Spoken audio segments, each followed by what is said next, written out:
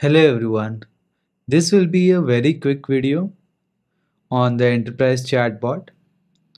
So we'll be adding a typing indicator for our chatbot. So before showing you the code, let me just type it and show you how it works. So whenever a user types any message, the bot will show a typing indicator indicating that the bot is processing your request. If I just send something else, then bot will just start the typing indicator and then it will give a response. As soon as the response is given, the typing indicator will be disappeared. So in this case, I'm just selecting few of the options. So now the bot is processing and it is taking little bit longer time to process my request. So as soon as the request is processed, that typing indicator will be disappeared. Okay. So we have added a single line of code to implement this piece, and that is inside our dialogbot class and inside the onTurn method.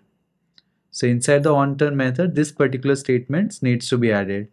That is turn context.send activity, and the new activity we are creating, that is the activity type, is the typing. So this is a single line of statement that is added for the typing indicator. Okay, the same thing should be added for the new users joining the conversation. So for that, we'll be adding it over in the root dialog. So as soon as the new user joining the conversation and the conversation update activity is invoked, so we need to show this typing indicator. All right. So let me just add it in the store user details, and at this place I'll be adding it. And in this case, we have the dc.context, then send activity, and we don't have any cancellation token. So I'll just remove that, and that's all. So here, okay. So this has to be the bot schema activity. So let us use this one. Okay. So in this case, what will happen? Whenever a new user is joining the conversation and you start the conversation, to test this out, first we have to uninstall our bot and just check this out. Okay, so let me do that first. I'll go to the apps, I'll click on manage your app, and we have our enterprise chatbot. Let me just uninstall it.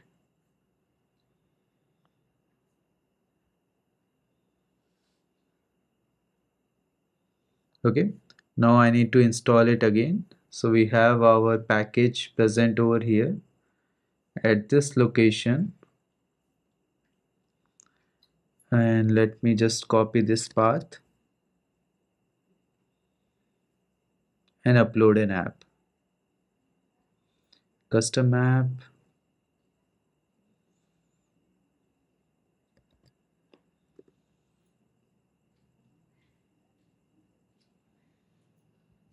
manifest, and let me upload it.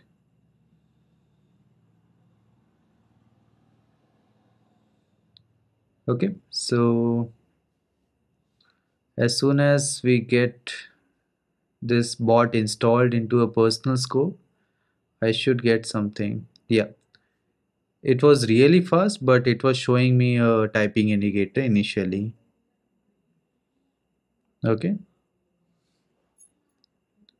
nice to meet you. I'm a sample bot. Here are some things I can help with. I think we need to fix this up. It's sending me twice the same message, and the typing indicator is not stopping. That's okay. Now it has stopped. I think we have to check this out some way. Okay.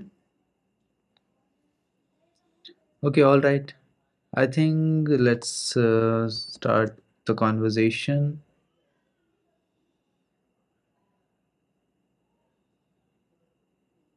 Okay.